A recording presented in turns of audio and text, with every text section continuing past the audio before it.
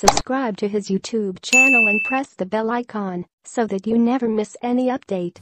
Hello friends, मैं श्याम वर्मा आपका एक बार फिर से केमिकल पीडिया में स्वागत करता हूं। आज का हमारा न्यू इंडस्ट्रियल टॉपिक है वो हमारी सीमेंट इंडस्ट्री कि सीमेंट कैसे बनाई जाती है, कैसे इंडस्ट्रियों में यूज की जाती है, इसकी कैसे जैसे आजकल हम जान रहे हैं सीमेंट का हर जगह यूज हो रहा है। कोई भी भवन निर्माण, ब्रिज निर्माण, कोई भी चीज होती है उसमें सीमेंट की बहुत ज्यादा भूमिका है। तो आज उस पर बात करेंगे कि सीमेंट आखिर बनाई कैसे जाती है। तो देखते हैं फ्लोशीट की सहायता कि सीमेंट बनाई कैसे जाती है। सीमेंट बनाने के लिए बेसिकली हमें 3 या 4 रॉ मटेरियल की सबसे ज्यादा जरूरत होती है। एक तो हमारी होती है लाइमस्टोन, एक होती है हमारी क्ले या जिसे चिकनी मिट्टी बोलते हैं, वाटर होती है और एक जिप्सम होती है। ये हमारी 4 ऐसी कंटेंट है जिसको हम यूज करके सीमेंट का निर्माण करते हैं, ठीक है ना। तो देखते हैं आज कैसे यूज होती है इंडस्ट्रियल प्रोसेस।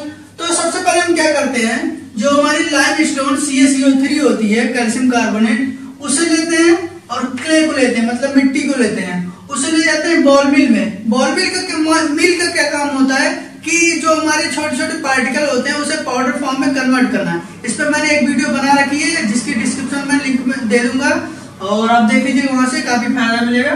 तो क्या करेंगे, क्ले और लाइमस्टोन को बॉल मिल की सहायता से उसे पाउडर फॉर्म में कन्वर्ट कर लेंगे, ठीक। अब पाउडर फॉर्म में कन्वर्ट हो गया तो उसे ले जाएंगे स्लरी टैंक में।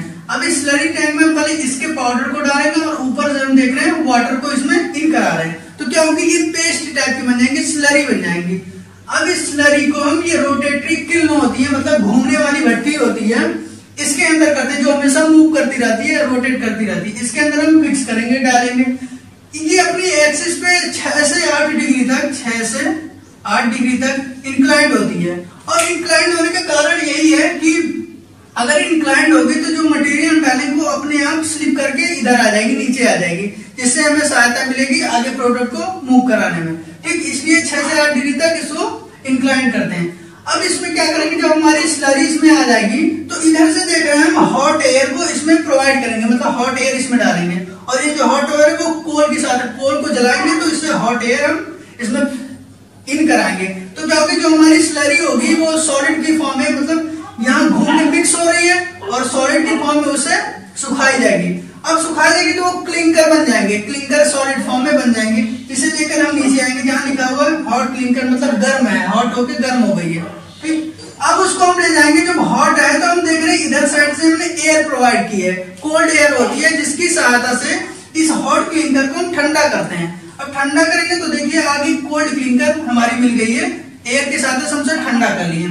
अब इस कोल्ड क्लिंकर को हम ले जाते हैं बॉल मिल में। अब बॉल मिल क्या करेगी, क्योंकि यहाँ से हमारी बनने के बाद सॉलिड फॉर्म में हो गई, बॉल मिल क्या करेगी, इसे ब्रेक करेगी, पाउडर फॉर्म में फिर से ब्रेक करेगी, बिल्कुल। और इसमें जिप्सम मिलाने का कारण, सबसे बड़ा कारण जिप्सम मिलाने का ये है कि हम देखते हैं कि जैसे सीमेंट में हम पानी डाल देते हैं, कुछ ही टाइम लगता है वो जम जाता है, सॉलिड फॉर्म में ले लेता है। तो उस सॉलिड फॉर्म के टाइम को रिड्यूस करने के लिए, मतलब थोड़ा ज्यादा टाइम बाद वो जमे, इसलिए हम जिप्सम का इस्तेमाल करते हैं यहाँ पर।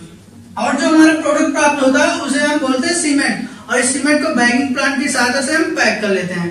ये बेसिकली जो हमारी टॉपिक होती है, जो बेसिकली ये हम पढ़े, ये हम सीमेंट के बारे में पढ़े कि सीमेंट ऐसे ऐसे हमारी इंडस्ट्री में बनाई जाती है। और हमने बेसिकली देखा होगा जब कहीं पर सड़क बनती है तो इस टाइप की आपने रोटेटरी किल्न देखी होगी कि इस टाइप से जनरली हम यूज कर लेते हैं, सीमेंट का मैन्युफैक्चर कर लेते हैं।